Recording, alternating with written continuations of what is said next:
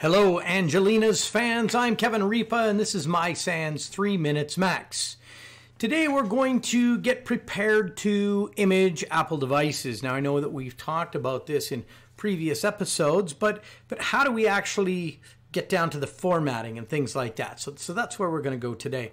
We need a destination drive. In this case, we're going to use a Samsung T5. And in a previous episode, we talked about why we would select certain drives over other drives to act as our destination drive.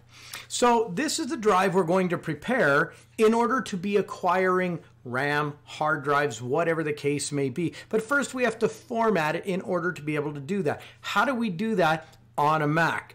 Well, let's have a look. The first thing we're going to do is we're going to plug this into our Mac. It is going to be recognized if it's formatted as anything already, and we can see here that it is formatted and the name of it is empty, but we're going to change that. So we need to go into something called the disk utility to do that. We're going to click on this magnifying glass and we're going to type disk utility. Press enter, and the disk utility is going to open up. And we're going to see our drives listed here, and you can see they're broken down between internal and external. And our drive that we want to prepare is the external drive, so we're going to highlight that. Then we're going to click on erase. What name do we want to give this? I like to give my destination drives really simple destination names so that they're short, easy to type into a command line, easy to find. What format do I want the drive in? If I'm acquiring an Apple product, I want my destination drive to be formatted Mac OS Extended Journaled. Yes, even if I'm acquiring HFS using the command line.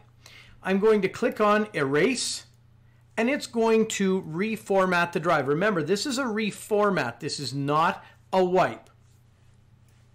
So it goes through all of its steps, and you can see it doing stuff as it goes. It says operation successful, and now we're done. At this point, we now have our destination drive here, and we can open that up. And if I'm going to acquire RAM, for example, I'm moving over OSXP mem to my destination drive. Now, this drive is ready to plug into a suspect machine and acquire the RAM, which is exactly what we're going to start doing in the next episode.